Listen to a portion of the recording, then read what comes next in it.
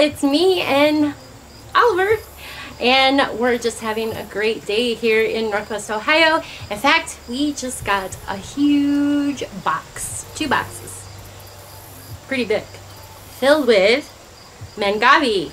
And we're excited because we're going to do an unboxing to share with you, to show you our new plants. It was fun. It's fun. Right? Oh, you see a bug. He's always seeing bugs. Right here behind us by the water feature is a new little garden we're putting together.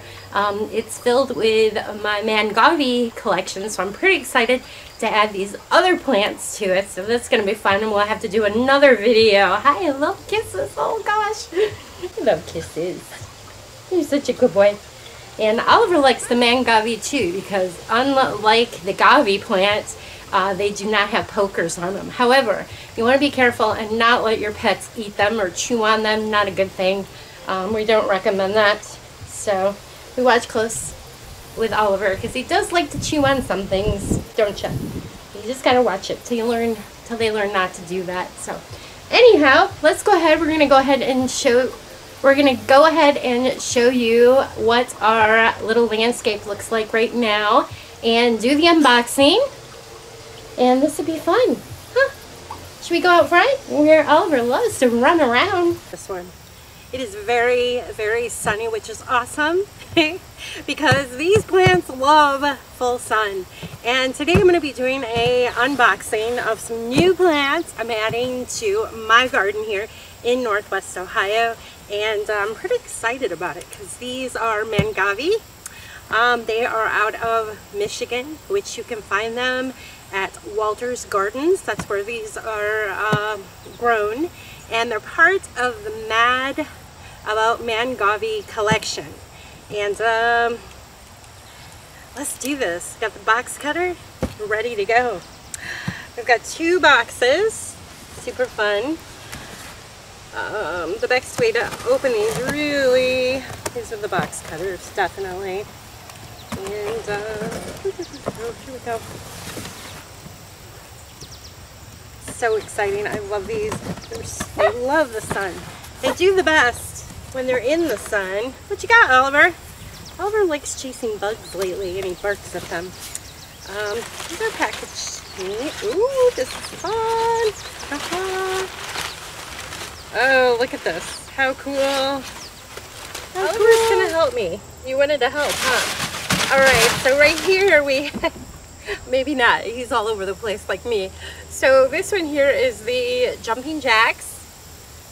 Pretty. I'll do an up close of that so you can see. Oh, I'm so excited. Alright. These are kind of neat. They came in like a little 6-pack here. Oh, cool. Look. And yay, they have tags. So I'll take photos of those because you know me, I always forget the name of the plants.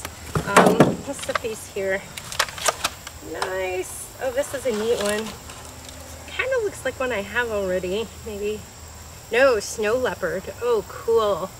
Now, these may look totally different once they stay in the sun for, you know, they have some good grow time for a couple of weeks. These do awesome in my geodesic biodome garden where they get plenty of sun and heat. These things are amazing. They really are. So I'm going to do a close-up of these so you can see what they look like now, and then we'll have to do another video to show what they end up doing after being in the sun for some time.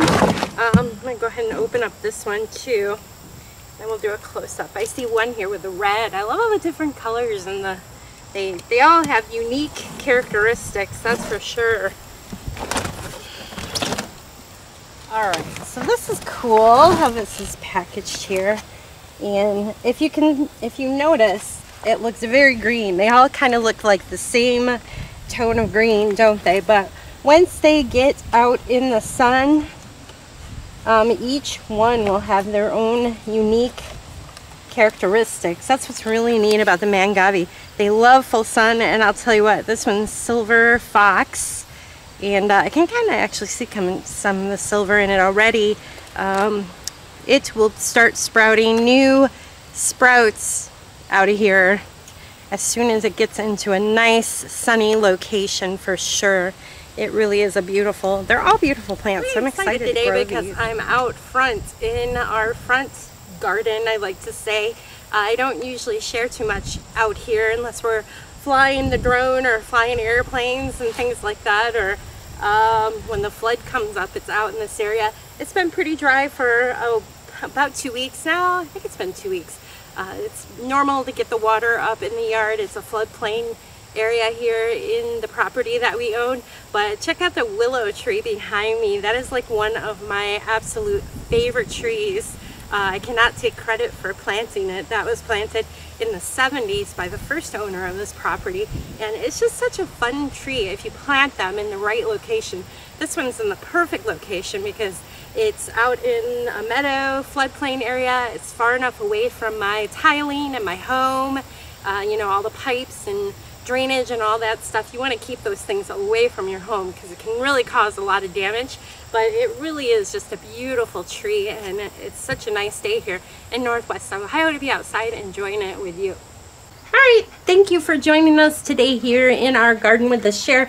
I am very sure we'll be sharing more about the Mangave, especially as we move them in for winter gardening so we can enjoy them indoors.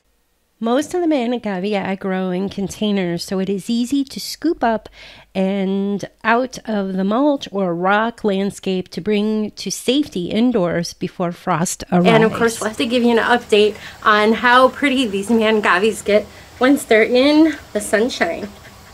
Huh, you ready for a nap? Maybe not. Oh, that's nice. Thanks for joining us today in the garden landscape. I look forward to connecting with you, so be sure to visit my website and leave a comment or a message. Questions and suggestions for future videos are totally welcome. I love it if you'd follow me on social media at Bren Haas, which is BRENHAAS on YouTube, Instagram, Facebook, and Twitter. Until next time, I hope you get out in the garden.